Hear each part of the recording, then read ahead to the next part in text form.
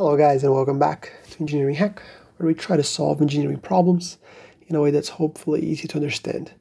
Today we're looking at a problem that combines pretty much everything we've been talking about in the past few weeks.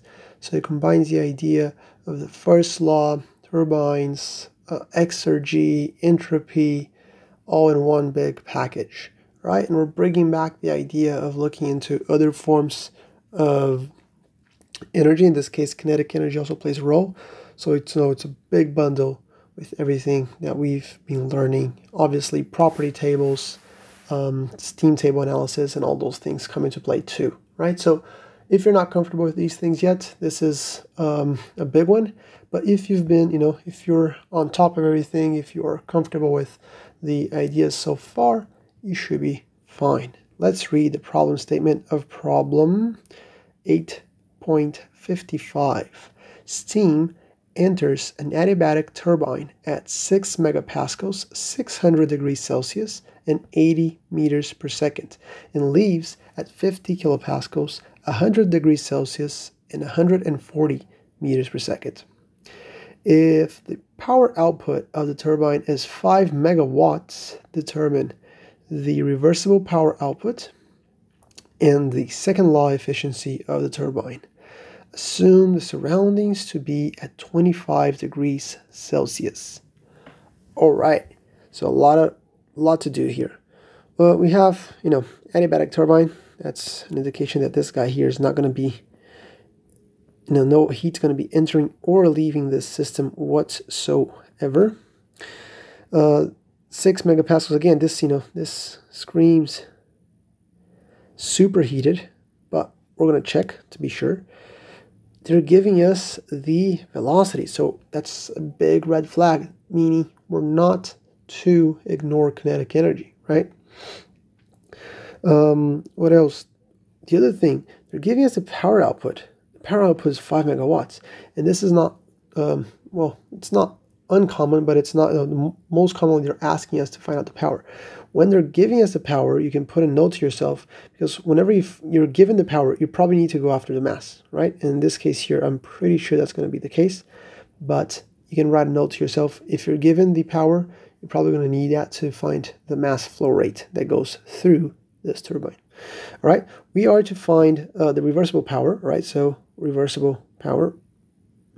And what does that mean? Well, reversible power means the power related to energy per time, right? Energy rate. And reversible meaning that we're not accounting for any entropy being generated, right? So it's a system that goes from one state to the second through reversible processes, meaning that we're not generating any entropy, we're not generating irreversibilities as we go. Okay, so it goes back to the idea of comparing a process that's isentropic, that is reversible, versus one that is not, that is real. Okay, and then the second law efficiency, we also learned about this recently. A couple problems on the previous problem that we talked about. Exergy introduced that concept. We talked about that too, but it's an idea of efficiency related to how much I get out of the real engine compared to how much I would get out of an ideal one that was fully reversible. Okay, so they're giving this to us, right? And they're giving this to us. This is probably another red flag. They're giving surroundings. They want us to think about exergy.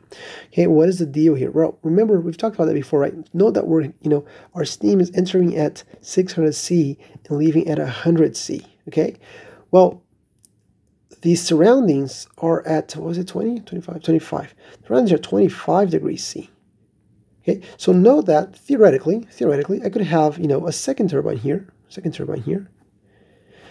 through which this steam would enter, and it would leave at the temperature of the surroundings. That would be, on an ideal case, on an ideal scenario, we could go all the way to from the 600 and the energy related to that down to the 25. We're not though, right? We're stopping at the 100, right? So we're not really constrained. There's nothing stopping us from going all the way to 25 except for the quality of the energy and how much quality really is on this fluid here in comparison to what it could be if we went all the way down to 25, right? So that's when the idea of Exergy comes into play. So what will be our game plan here? In order to find the reversible work, I have two options. I have two ways of finding it. One way is simply calculating, the enthalpy going in. So this guy here, right? The enthalpy of this guy going in, what I'm going to call 1 for state 1, minus the enthalpy of what will be an ideal state 2, right? So the 2s that we call.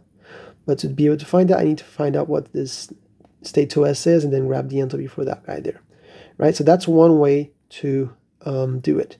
But if I want the power, I'm going to need to multiply these energy fellas by a mass flow rate. Okay, so what am I missing to do that? Well, I'm missing this guy, and I'm going to be missing this guy. Obviously, H1 I don't have yet, but I have it stay completely defined, so I could go ahead and grab that easy peasy. But then these two other things we're going to have to find out to be able to calculate this guy here. All right, what's the other option? The other option is the following. I know that I have my output, my work output is 5 megawatts. Okay, and I know that my reversible work is simply the work output, the real deal, put it that way, plus whatever I lost in terms of irreversibilities, right? Irreversibilities as generated. And I happen to know this is related to how much it could have gone down to the dead state, down to my surroundings. And I can calculate the entropy being generated here as I go from one state to the next, and then going from one state to the next. So one idea here is I can calculate that difference just by relating the entropies, the entropy of the second state, the entropy of the first state, so S2 minus S1. Okay, and I can find out what is this guy here. Well, once again, I'm going to need a mass flow rate, so I'm going to need to multiply this guy by the mass flow rate. Okay, so I have these two options. I can do this, sum up the 5 megawatts with this value here. That's one way to find reversible work, or I can do this one here. It's really up to you, whatever you think makes more sense. The numbers will be exactly the same. Okay, so what I'm going to do is I'm going to go ahead and put down a game plan. Okay, like I noted, I'm going to need this fella here. I'm going to need this fella here. I'm going to need this fella here. So I need to grab a lot of stuff to be able to, solve this problem. So what I need to do is, all right, I know that if I do a little energy balance on this turbine, let me do this. Let me draw the little turbine here, and I have enthalpy 1 going into here. I have work out coming out of here. I have enthalpy 2 coming out, right? So if I do a little energy balance and I need to account for the kinetic energy going in 2, so kinetic energy of 1, I need to account for kinetic energy of 2. And then I see that everything is going in, these guys are going in, and these 3 are going out, right? So energy balance dictates that 1 plus kinetic energy 1 will be equal to 2 plus kinetic energy 2 plus the work output. Okay, and I can use that because I happen to know what is the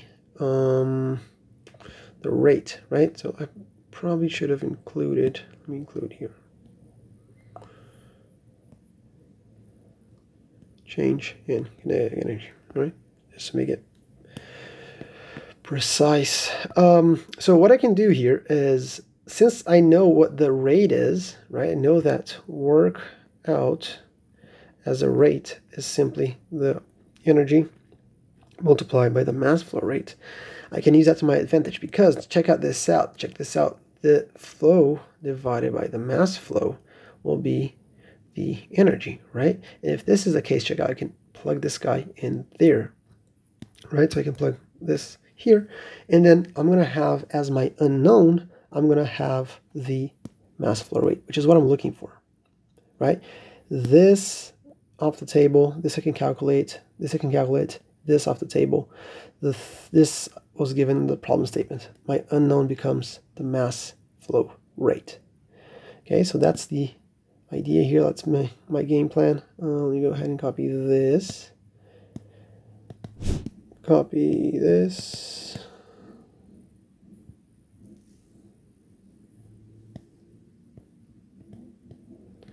here, and I'm going to place this where I have the work out, right?